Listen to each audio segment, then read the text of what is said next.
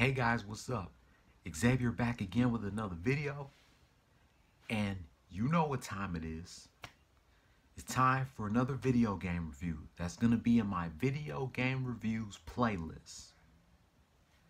So we're pretty much wrapping up reviewing and celebrating the 20th anniversary of the first 3 Crash Bandicoot games in the original trilogy. Because next September, we will be celebrating 20 years of a racing game spinoff, and in November 2020, we'll be celebrating 20 years of a party game spinoff. I really don't know when I'm going to review and celebrate the 20th anniversary of other Crash Bandicoot games, but I want to keep things simple for now. So without further ado, let's get right into my review on the game that just turned 20 years old yesterday on Halloween, when I thought it was supposed to be turning 20 years old this Sunday, November 4th. Crash Bandicoot 3 Warped. Plot. After the Cortex Vortex is destroyed by Dr. Nitrous Brio's laser beam device, pieces of the station crash into a tropical mountain. This sets free an entity known as Uka Uka, the mastermind behind Cortex's previous schemes.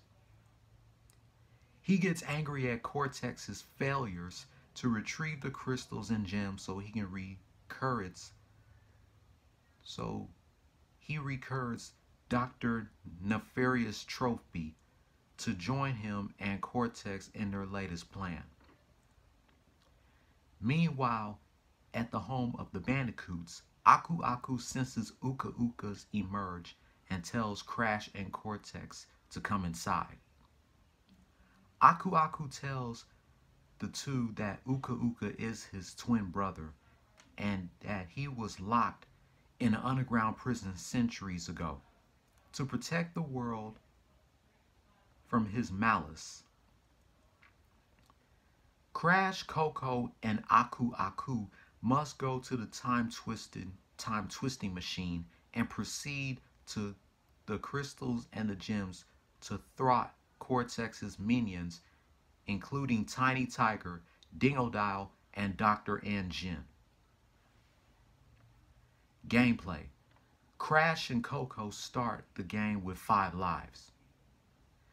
A life is lost when they are struck by an enemy, attack, or suffer any other type of damage. More lives can be earned by collecting 100 Wumpa Fruit or breaking open a special crate to collect a life. If the player runs out of lives, the game is over. Crash also has new ability moves such as the Super Body Slam, the Tornado Spin, the Fruit Bazooka, and the ability to run faster. Now let's get to the positive and negative about Crash Bandicoot Warped. The positive. I'm very happy that they got Crash teaming up with his younger sister Coco instead of having Crash complete every single stage on his own. And I like how you can check how many boxes you've broken by pressing the triangle button. Also new to Crash Bandicoot 3, which should have been in the first game. Because when you press triangle to check how many boxes you have, there's, you can check how many boxes are in the stage total. There wasn't any feature about this in Crash Bandicoot 1. In Crash Bandicoot 2, you can check how many boxes you've broken, but you don't see the total amount of boxes. Thank God Crash 3 fixes that, because now you know how many boxes are in the stage total, and you don't have to worry about whether or not you get the box gem. And I also like how they got Crash. They have new super abilities for Crash. My favorites are using the Fruit Bazooka and using the Super Body Slam.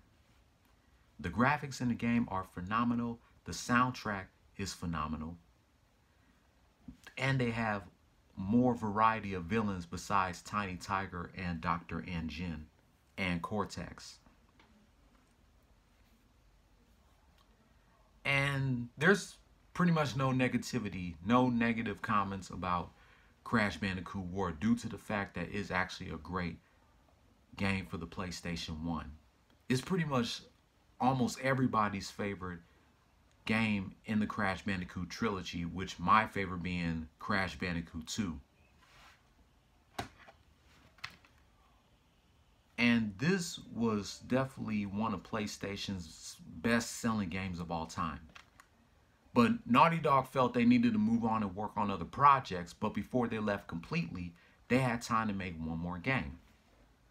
So next year, on September 30th, 2019, will be the 20th anniversary of my favorite racing game and my favorite game in the Crash Bandicoot series, Crash Team Racing.